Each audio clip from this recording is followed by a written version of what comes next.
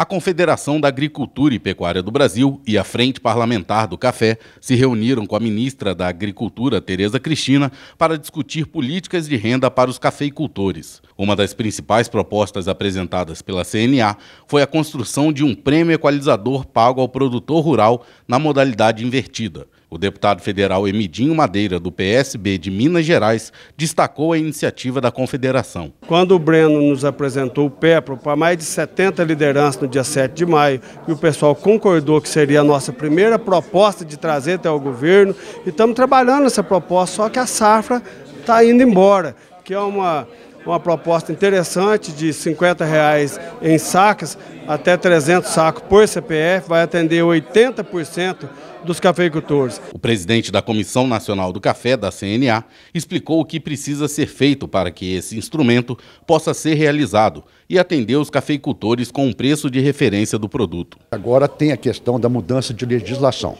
E os senadores presentes, os deputados presentes, inclusive a deputada Joyce, eles se comprometeram a, num curto espaço de tempo, aprovar, tanto na questão da Câmara Federal quanto do Senado.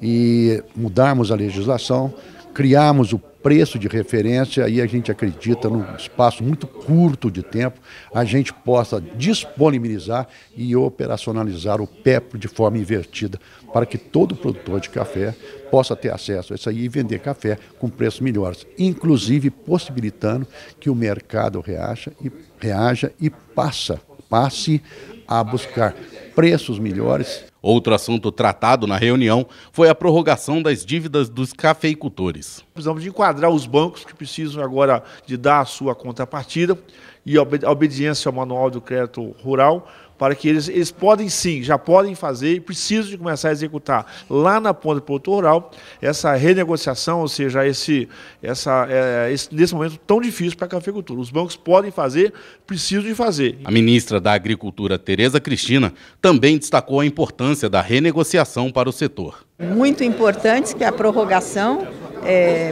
que começa no mês que vem o vencimento das parcelas, para aqueles cafeicultores que tiveram problema na colheita e que não vão, e que precisam, vamos dizer, prorrogar para ter um fôlego, para poder voltar a produzir e, se Deus quiser, ano que vem, no outro ano, tá aí com café em estoque para poder cumprir com seus compromissos financeiros.